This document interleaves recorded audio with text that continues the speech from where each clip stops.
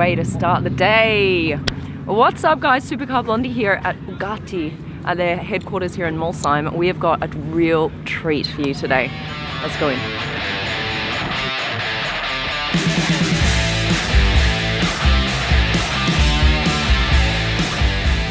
Check this out guys. This is the craziest car you will ever see. Promise you.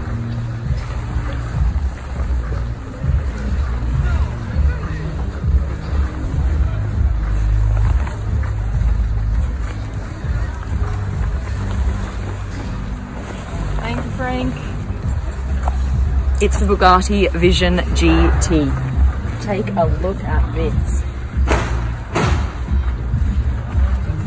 This car was designed for the game Gran Turismo, and it came out just bore the Chiron. All right, now let's talk through this beauty of a car with none other but the director of design, Achim. Come on over. It's really actually quite tall. Oh, nice to see you, man. Thanks so much for joining us. See you again. So we're going to talk through the Vision GT. This is something that you and your team worked on a few years ago now. Yeah. When did it come out? 14, I believe. Just 1 year before we launched the actual Chiron. So about 5 years ago. Yeah. And this was to give people a bit of a taste for what was to come. Yeah. Also brings back memories, I have to say, to that team that you mentioned. This was Sasha Selipanov, Etienne Salome and Frank Heil. Different team that than you have later. Yeah, Frank's here still. Frank is still here. Yeah. And this really speaks the heart of that team, being more of a motorsport driven exercise. What we could do if you would go racing with the Chiron, right? And then modifying also the monocoque and the lower car and much more aerodynamic efficiency.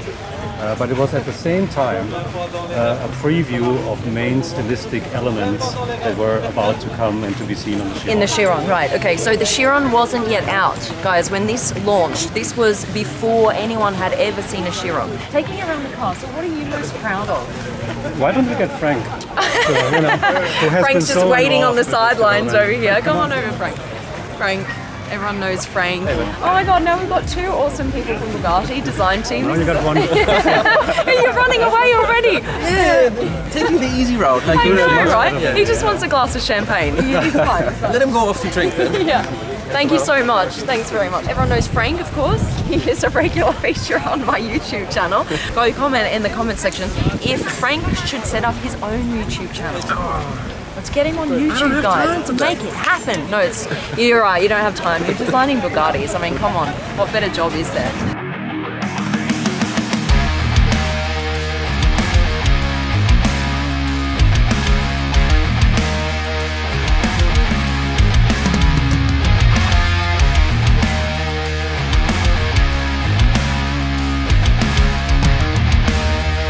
For us, it was really important to establish the main themes that the Chiron then later on brought into the series. I mean, look, this is very Chiron here, right? So it's the first time we introduced this round Bugatti line. Yeah.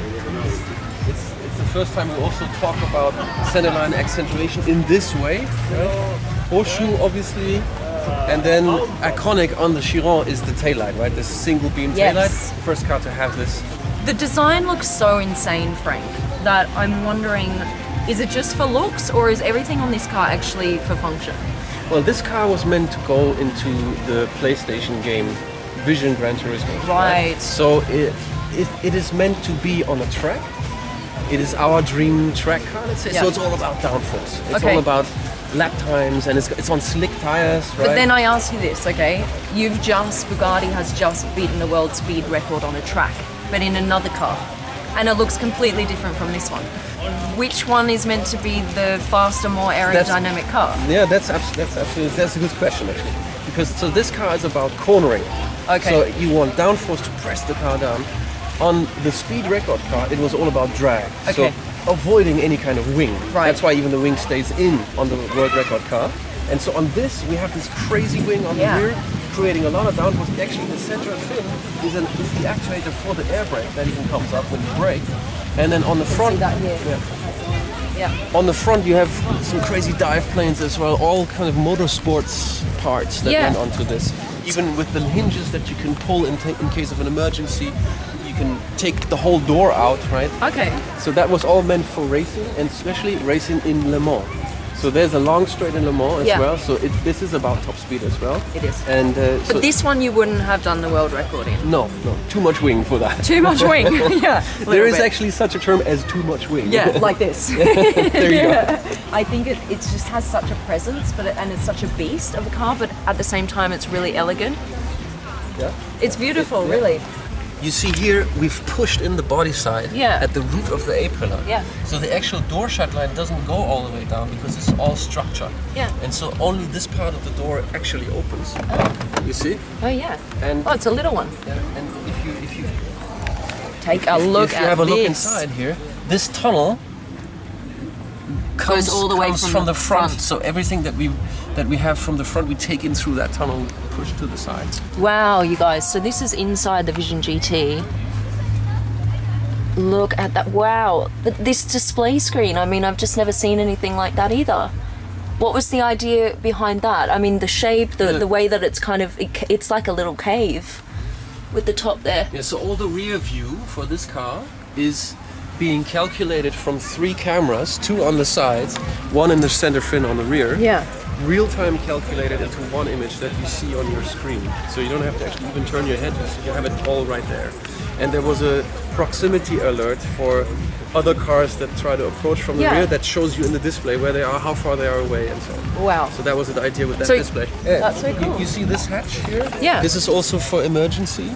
So if, let's say, hopefully it never happens, but if there was an accident and the door would be jammed or anything, you could take the driver out through that hatch as well. And why don't you do that for any of your other track-focused cars? Because this is a real race car, right? This is trying to be a real race car, and also it was important to us, if we go into Vision Gran Turismo, which is a virtual race, okay, but we still wanted to make it as realistic as possible. Right.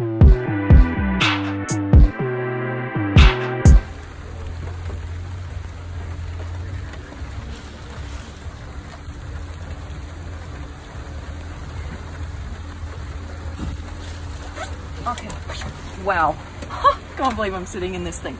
I've got this steering wheel here, fully cut off. I've never seen this in a car before, this setup. It's got a brand new engine in it. W16, 8 litre, with around 1500 horsepower.